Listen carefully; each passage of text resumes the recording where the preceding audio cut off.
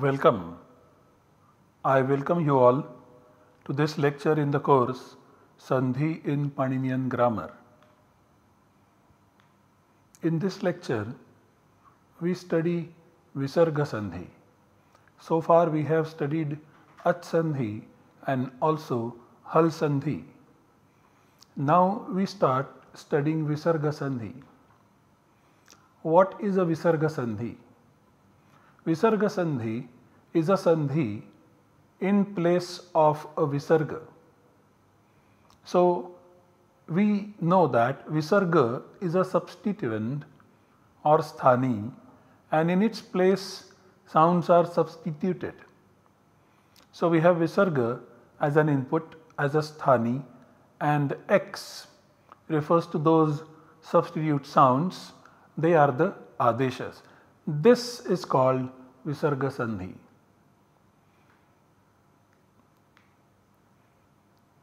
Let us talk about visarga.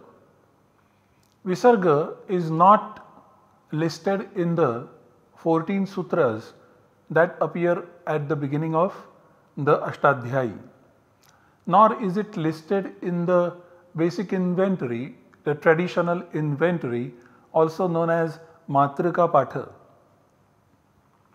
It is always described as a substitution itself. So visarga itself is a substitution. What is the substituent then? So the substituent of a visarga is always ra, which comes at the end of a pada, and this happens only in a limited right hand side environment, namely khar and avasana. Khar refers to the class 1 and 2 consonants and also sh, sh and sa. Avasana is the absence of any sound. So if we have this situation where ra comes at the end of this pada and is followed by either a khar or an avasana, either one of the consonants mentioned in this particular pratyahara or the absence of any sound. In such a case, this ra is substituted by visarga. So ra plus khar or avasana is the input and the output is visarga plus khar or avasana. This is affected by the sutra khar avasanayor visarjaniyaha 8.3.15. This is a very important feature of the visarga. Visarga is also known as visarjaniya.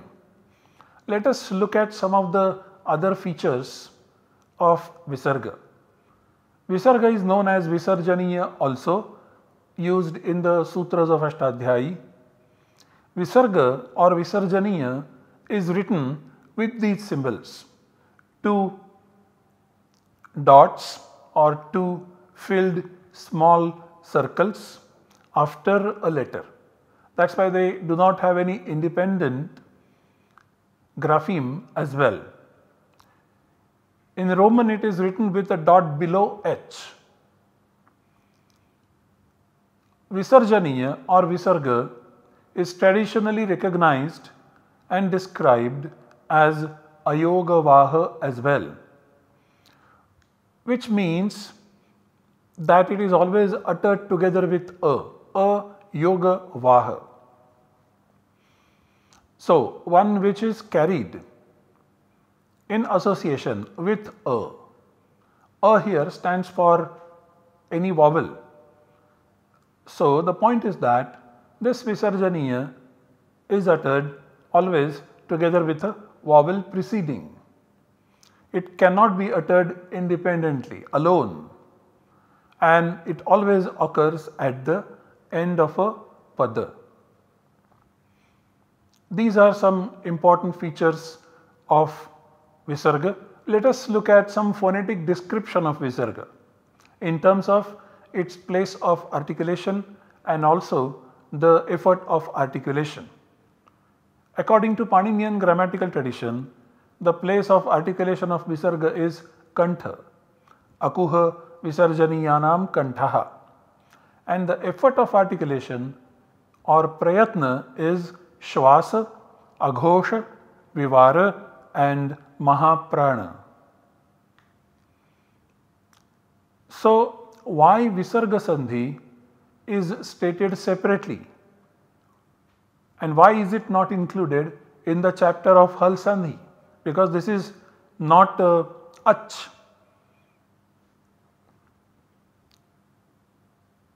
So, this is the question. We can say that visarga sandhi can be said to be part of hal sandhi as well, but because of the speciality of the sound and the speciality of the substitution and the focus of description, it is treated separately in a separate chapter. This is the reason why we have a separate chapter called Visarga Sandhi in the Paninian grammatical tradition. When we study Visarga Sandhi, we will study following sutras: Kharavasanayor Visarjaniyaha 8315, Visarjaniyasya Saha 8334, Sharpare Visarjaniyaha 8335, Vashari 8336, Kupvoh Kah Paucha 8337, and then these other ones: Sopadadau 8338, Inashaha 8339, Namaspurasor Gatyoho 8340, Idudupadhasya Chapratyayasya 8341, Tirasonya Tarasyam 8342, Dvistrish Chaturiti Grutvorthe 8343, Isusos Samarthye 8344, Nityam Samase Anuttarapadasthasya 8345, Atah Kru Kami Kamsa Kumbha Patra Kushakarnishu Anavyayasya 8346, Adhashirasi Pade 8347, and finally Kaskadishu Cha 8348. Even though the number of sutras is little bit more, the substitutions are not that many. So, let us study these sutras one by one and understand the Visarga Sandhi in detail. In this particular lecture, we will not be dealing with the sutras mentioned on this particular slide, sutras 2. We shall be studying the sutras mentioned on this particular slide, sutras 1. Let us first of all take up the sutra Kharavasanayor Visarjaniyaha for study. This is 8315, a very important sutra. Well, this sutra has got two padas, Kharavasanayor and Visarjaniyaha. Kharavasanayoho is 7/2 of Kharavasana, where Khar means consonants 1 and 2, that is Kakha, Chacha, Tatha, Tatha and Papha, plus Sh, Sh and Sa, and of course Avasana. Avasana means absence of any sound. So Kharavasanayor means immediately before. And Visarjaniyaha is 1/1 of Visarjaniya, so this is the substitute. The padas continued from the previous sutras are Raha, which is 6/1 of Ra, which means in place of Ra, and Padasya, 6/1 of Pada. In this case it is part of. The overall meaning of the sutra is the following: immediately before Khar and Avasana, Ra at the end of a pada is substituted by a Visarjaniya. I repeat, immediately before Khar, Khar means consonants 1 and 2 of the class, plus Sh, Sh and Sa, and Avasana, that is absence of sound, Ra at the end of a pada is substituted by avisarjaniya or a visarga. So, this particular meaning can be represented in the form of an equation in this manner. So, if we have r plus khar, that is class consonants 1 and 2 plus sh, and s, this being the input, 8, 3, 15 applies and the output generated is visarga plus khar. And also r plus avasana being the input, the output generated is visarga plus avasana. It is to be noted that this particular sutra, Kharvasanayor Visarjaniyaha, brings about the substitution in the form of a visarga. As we said before, visarga as it is does not exist on its own. It is always in place of r that you will find visarga, and therefore visarga will find itself in the limited environment, right hand side environment of khar and avasana. So, we also note that the sutras stating the visarga sandhi, including the one that states visarga as the substitute, they all appear in the asiddha section of the Ashtadhyayi, namely the third subchapter of the 8th chapter, 8.3, which means that the output of these sutras cannot be the input for the previous section in the Ashtadhyayi. However, we see that in the Svadi Sandhi section, we come across sutras where we find an exception to this particular principle. But we shall deal with it later on when we deal with the Svadi Sandhi.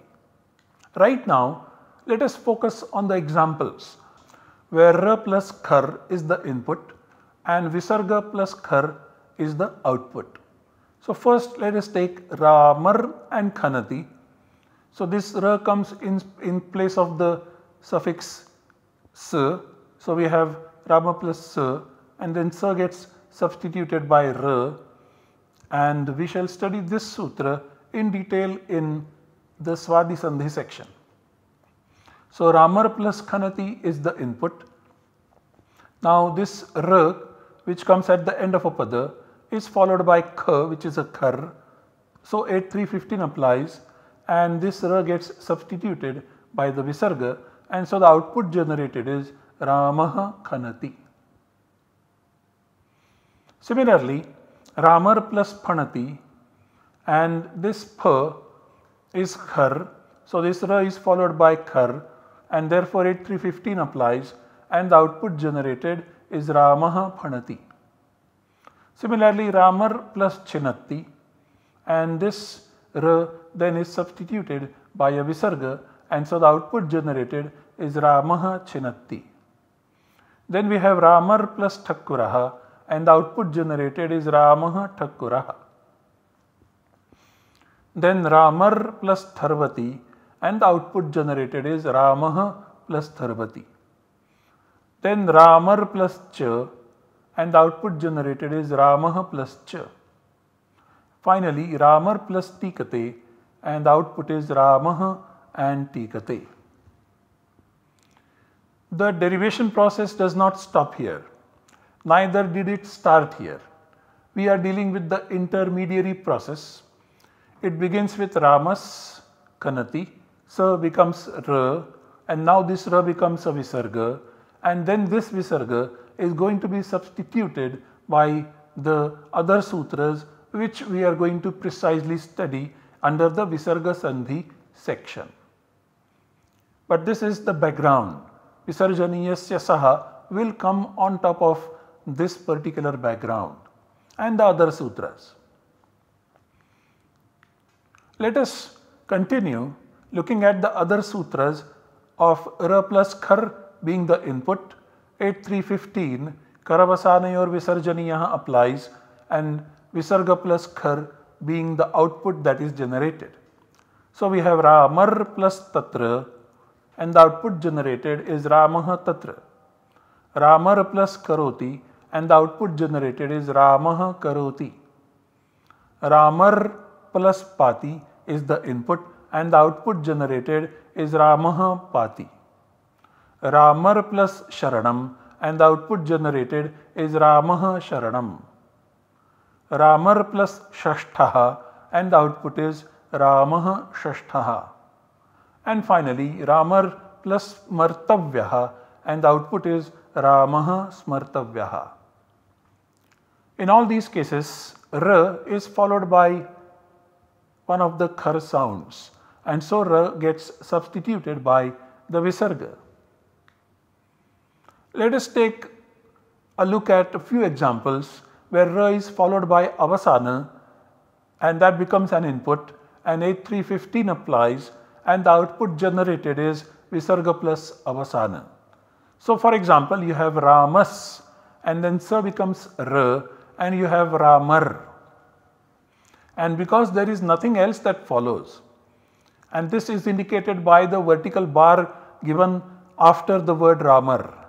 This means that this is the closed word, this is the boundary, there is nothing that follows Ramar. And so because there is avasana over here, so this R will now be substituted as visarga Ramah. Now there is no scope for this to be substituted any further by any other sound. Similarly, Ramar, this is 1/3 and this will be once again substituted as Ramaha. So R at the end of the pada and following is the avasana and R is substituted by visarga. Similarly, Ramair, this is 3/3 and once again there is no sound coming after, avasana coming after. So this R is substituted by the visarga Ramaihi. Similarly, Ramebhyar is the input and the output generated would be Ramebhyaha. This would be the 4/3 as well as the 5/3. This is in case of the word Rama as a Pratipadika. If we look at the other Pratipadikas like Hari, we have Harir as 1/1, Ra coming at the end of a pada followed by no other sound. That means it is followed by an avasana. So this R is substituted by a visarga. So we get Harihi as the output generated. Similarly, Bhanur and R is substituted by a visarga because there is nothing that follows. Similarly, Gaur, this is also 1/1 of the Pratipadika Gau or Go, and then you have Gaur, Gauhu as the finally derived form. Similarly, Naur, this is 1/1 of Nau, and so this R is substituted by a visarga because there is nothing that follows, there is avasana that follows, and so we get the finally derived form Nauhu. This is about Kharavasana or Visarjaniyaha. So this Visarjaniya comes in place of R. Now the Visarjaniya has arrived. Now this becomes an input and then this Visarjaniya gets substituted by various sounds. This is what is called Visarga Sandhi. Let us study these sutras one by one. The first sutra is Visarjaniyasya Saha. As you see, Visarjaniyasya is 6/1, Saha is 1/1. So in place of a Visarjaniya, Sa is the substitute. This is the simple meaning of this particular sutra, which is the basic sutra for the Visarga Sandhi. Visarga being the substituent and something else is the substitute. In this case, Sa is the substitute. Let us study this sutra. This sutra, as we saw earlier, has got two padas, Visarjaniyasya and Saha. And the word continues in the sutra is Khari, which is 7/1 of Khar. And so the meaning of the sutra is immediately before Khar, substitute the Visarjaniya by Sa. I repeat, immediately before Khar. Khar is consonants 1 and 2 plus Sh and Sa. Substitute the Visarjaniya by Sa. So we have Visarga plus Khar as the input and the output generated is Sa plus Khar. Here are the examples, the same examples that we saw earlier. R plus khar, and the output was visarga plus khar, and now this visarga plus khar becomes the input and the output generated is sa plus khar. So we have Ramaha plus Khanati, this is the output, this is actually the output of R plus khar. Now this becomes an input for visarjaniyasya saha, but there is another rule which is an exception which we shall study later on, and that is why this output is put in different colors, not in the usual blue color. So these two we shall deal with later on. Let us first of all go to Ramaha plus Chinatti, and the output generated is Ramas plus Chinatti. So this visarga is substituted by sa because this visarga is followed by cha, which is a khar. So Ramas Chinatti. Similarly, Rama plus Thakuraha, and visarga is substituted by sa, so we have the output Ramas Thakuraha. There is further processing that is going to happen. Shtunashtuhu is going to apply and is going to convert this sa into something else. So Ramaha and Tharvati, and once again we have this visarga being substituted into sa, so Ramas Tharvati, and we get Ramas Tharvati. Then Ramaha plus cha, and this visarga is substituted by sa, so we have Ramas cha, then Shtunashtuhu applies and we get Ramas cha. Then Ramaha plus Tikate, and we have the output Ramas Tikate. Similarly, Ramaha plus Tatra, and the output would be Ramas Tatra. Once again, Ramah Karoti and Ramah Pati will have a different output as stated by the other sutra. So we will study that later on. Let us go to Ramaha plus Sharanam. Here visarga is followed by sh, which is part of khar, and so this visarga is first substituted by sa, so we have Ramas plus Sharanam. Then Shtunashtuhu will apply, then Stoho Shtunashtuhu will apply, and will substitute this sa by sh. In case of Ramaha plus Shashthaha, we have Ramas plus Shashthaha, so this they will then be substituted by sh by the application of the rule Shtunashtuhu. And finally Ramaha plus Smartavyaha, and the output generated is Ramas Smartavyaha. This is the output of Visarjaniyasya saha. Sa is the substitute in place of the Visarjaniya. This is the Visarga Sandhi. Now let us study the second sutra, Sharpare Visarjaniyaha, 8335. This sutra has got two padas, Sharpare and Visarjaniyaha, and the words continued are Khari and Visarjaniyasya. Sharpare is 7/1 of Sharpara, which means a sound which is followed by Shar. Shar, Paraha, Yasya. Khari is 7/1 of Khar, and Khari means immediately before. Sharpare is the qualifier of Khari.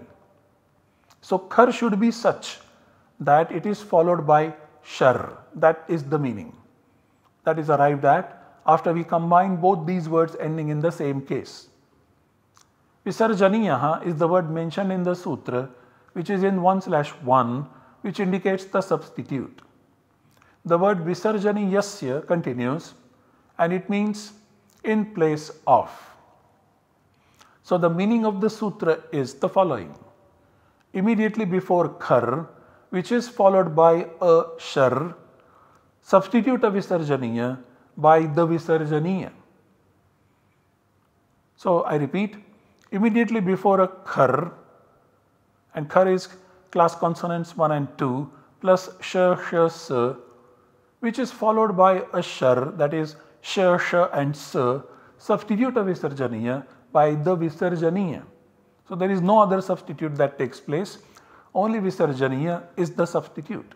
So Visarjaniyasya saha does not take place over here. Thereby no other substitution takes place. No visarjaniyasya saha. For example, if we have visarga plus khar plus shar, in this environment, this visarga, which ought to have been substituted by a sa because khar is following, this sutra applies and says ki if the khar is followed by shar, then this visarjaniya is not to be substituted by anything else but by itself. So visarjaniya is substituted by its own form. So we have visarjaniya plus khar plus shar. This is the output generated, and sa plus khar plus shar is not the output that is generated. So when we have kaha plus saruhu, where this is the visarga kaha followed by ta, which is a khar, followed by sa, which is a shar. So this is shar para khar following, and so this visarga is not substituted by sa, which is otherwise stated by visarjaniyasya saha, and so this remains as kaha saruhu. Similarly, ghana ghanaha kshobhanaha. Here we have a visarga followed by ka, followed by sh.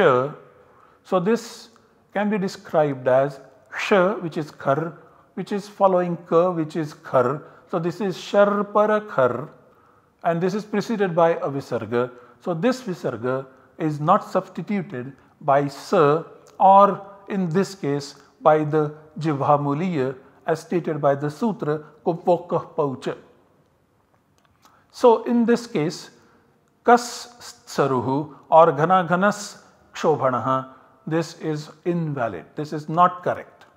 Even the other option, ghana ghana kshobhanaha, this is also not correct according to the Paninian rules. Now let us study the next sutra which suggests an option. So the sutra is Va Shari 8336. This sutra has got two words, Va and Shari. Shari is 7/1 of Shar, immediately before Shar. Visarjaniyaha is the word that is continued. Visarjaniyasya is also continued. Va means optionally. So the meaning of the sutra is immediately before a shar, a visarjaniya is substituted by a visarjaniya optionally. So if we have a visarjaniya or a visarga followed by shar, the output generated is sa followed by shar optionally. So you can also have visarjaniya plus shar as an optional output.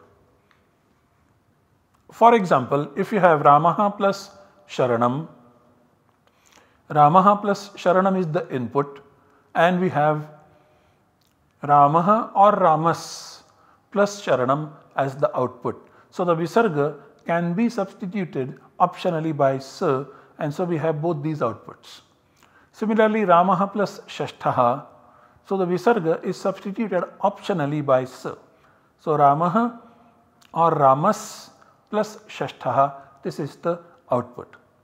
And Ramaha plus Smartavyaha, this is the input, and this visarga gets substituted by sa optionally. So Ramaha or Ramas Smartavyaha, this is the output. Obviously in these two cases there is further processing that happens by the sutras that come later on. So sa becomes sh by stoshtunashtuhu, and sa becomes sh by shtunashtuhu. There is a Vartika statement which says that Kharpare Shari Va Visargalopo Vaktavyaha. Earlier we have seen the sutra Sharpare Visarjaniyaha, where we had Sharpara Khar as the right hand side environment, where we had on the right hand side Khar followed by Shar. Now in this case we have Shar followed by Khar.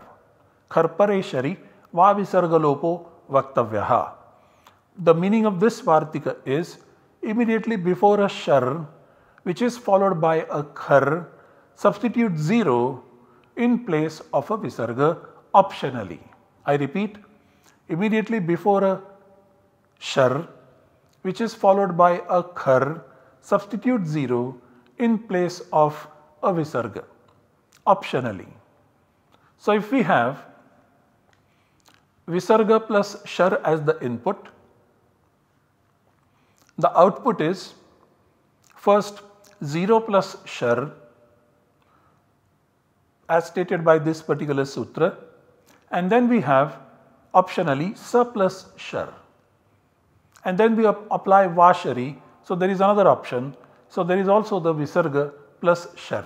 So there are 3 options that are possible as examples of this particular vartika. For example, if we have Ramaha sthata, so there is a visarga over here coming at the end of the pada, followed by sa, which is a shar, followed by tha, which is a khar. So this is khar para shar following a visarga. So in this case there are 3 possible outputs. First, this visarga gets 0 substitute. That means this visarga is deleted. So we have Rama plus sthata as the first output. The second output is this visarga gets substituted by sa. So we have Ramas and sthata. And the sutra Vashari says that this visarga is also substituted by itself. So we have Ramaha and sthata. These 3 outputs are generated by this particular sutra and the vartika. Finally, we have an important sutra, Kupvoh Paucha, in which Jivhamuliya and Upadmaniya are mentioned as the substitutes in place of the Visarjaniya. So in this sutra there are 3 padas, Kupoho, Kahpau and Cha. Kupvoho is 7/2 of Kupu, that is immediately before Ku and Pu. Kahpau is 1/2 of Kahpa, which is a substitute. Cha means and. Visarjaniyasya is 6/1 of Visarjaniya, meaning in place of. So now the meaning of the sutra is this: immediately before Ku and Pu, in place of a Visarjaniya, substitute Kah and Pa, that is a Jivhamuliya and an Upadmaniya optionally. I repeat, immediately before Ku and Pu respectively, in place of a Visarjaniya, substitute Akka and Ahpa optionally. Substitute Jivhamuliya and substitute Upadmaniya optionally. Here are the examples. These are the examples that were marked in a different color earlier. So Ramaha plus Karoti, where you have a visarga followed by Ka, and so now this visarga gets substituted by a Jivhamuliya, so we have Ramah Karoti. Similarly, Ramaha plus Khanati, visarga is followed by Kha, so this visarga is substituted by a Jivhamuliya and you get Ramah Khanati as the output.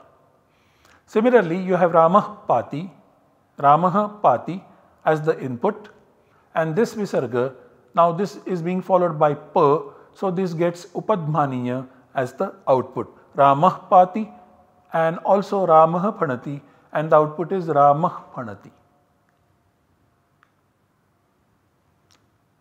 To summarize, we first of all studied the features of visarga. We also stated that visarga is in fact a substitute, and the substituent is ra coming at the end of a pada. The position at which visarga substitution takes place is very important. It is always at the end of a pada, and there are the substitutes of the visarga, namely sa, then Jivhamuliya and Upadmaniya, and also the deletion. And visarga itself can be regarded as the substitute that replaces its own form. Next, we study the remaining rules which state some other substitutes in place of the visarga, notably sh. We shall study these sutras in the next lecture. Thank you very much for your attention.